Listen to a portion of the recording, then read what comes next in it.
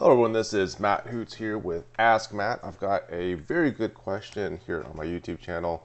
They're actually responding to a video that I created talking about like a fake vent hood that we saw in a real estate listing. However, there are some things in their comment that really concern me and I want to address those and see how I can help this person out. Now, Sandra, she moved to the US and she says she's got some health issues, especially dealing with indoor air quality. So, the first thing I want to talk about is right here.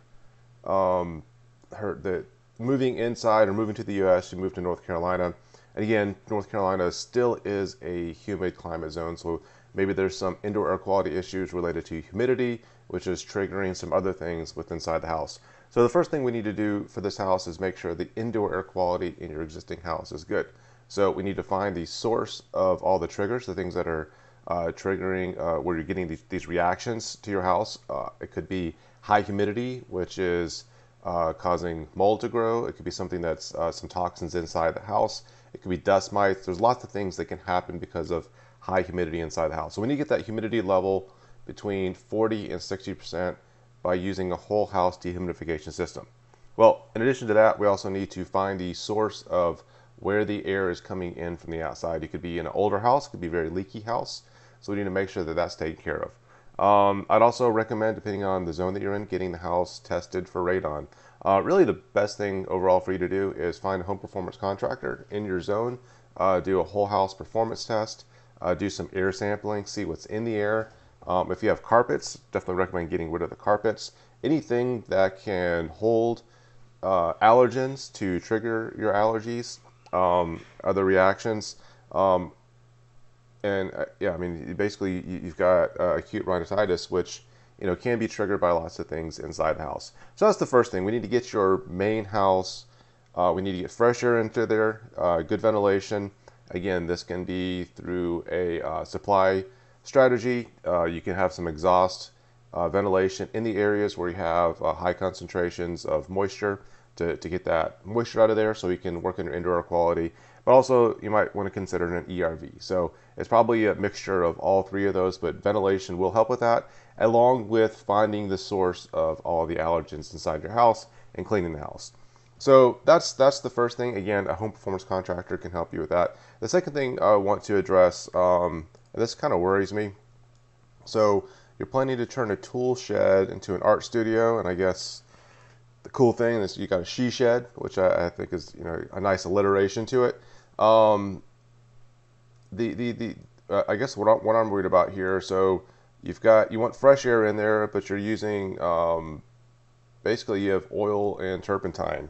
Now inside your house, you do have pollutants and toxins and stuff like that, and we're trying to get that out of your house. And those are just inadvertent things that are inside your house. You might have some VOCs just from cleaning and stuff like that. But for the most part, it's particulate matter, it's water vapor. These things are easier to manage. So now you're creating a new environment, a very small environment where you want to have it conditioned, but you're also intentionally using things that off gas very, very harmful fumes. And in this case, I'm going to recommend picking a medium and picking a type of paint or whatever that doesn't off gas. I know your heart is probably set on something like this. Otherwise, if you really want to use the oil painting and have the turpentine, again, these are not good for you to breathe. Paint with the mask.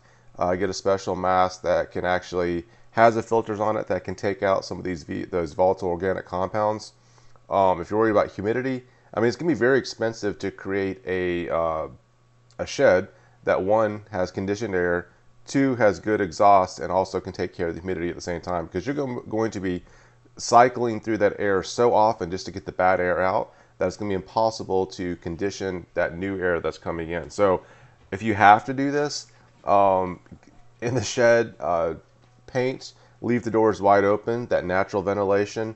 Maybe have a fan just so you can have some fresh air, but definitely do this while wearing a mask. It's going to be nearly impossible to control the humidity.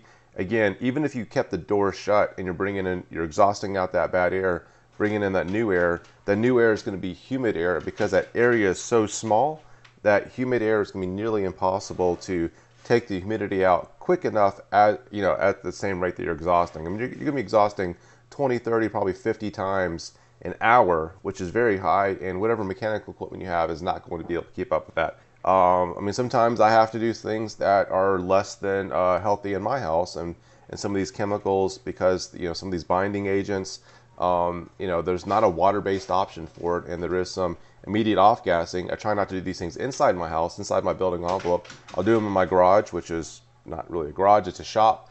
Leave the garage door wide open, have some fans on, so we've got good circulation. Again, it's not always comfortable outside. It may be hot, maybe humid, but at least I have fresh air. And sometimes I'll actually wear a mask if I think the fumes are too much, and especially if I'm doing anything that's involving sanding. I don't want those particulates in my lungs, so I'll wear a mask. And I've got some good masks that we're going to talk about at the end of this video. And also sometimes I'll wear that mask or a different mask if I'm sanding, but also have sanding something that has VOCs in it, because I don't want to breathe those, or using something that is off-gassing. I don't want to breathe that. So it's all about your health. Try to create an environment where you can live in it in a healthy manner. You're not always going to be in the ideal environment. Sometimes you need to wear special filtration and protect your body, protect your lungs, so you don't get sick. Hopefully this answers your question. So Sandra, in summary, for your main house, I want you to have good air filtration. I recommend the April Air, at least a MERV 13, if not higher, filtration system. This is going to get a lot of the particulates out of the air so you can breathe easier. Also look at a whole house dehumidification system. What this is going to do is keep that humidity level just right. Now, if your house is, now you are in one of those colder climate zones, moving up the Atlantic. So in the wintertime, the humidity level may go too low. Again, can affect the air that you're breathing. So if your house is very leaky, you may have to consider also adding humidification during the winter months, so you can have that nice 50% plus or minus 10% relative humidity all year long. Now again, for your she shed, I recommend just, if you have to use these toxic chemicals, wear a mask, put the doors wide open, use a fan.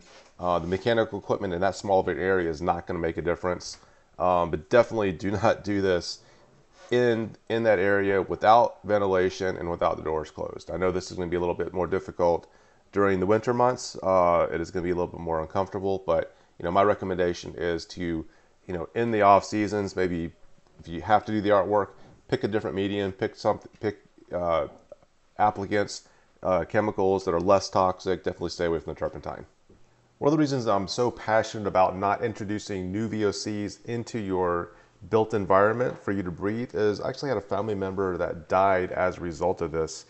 He did a lot of refinishing in his basement, had improper ventilation, and unfortunately contracted cancer as a result. So this is very serious, especially if you already have an acute issue and you have other health concerns that you're dealing with. Thanks again for watching this video, and for you making it all the way to this point, we are going to allow you to enter to get a prize.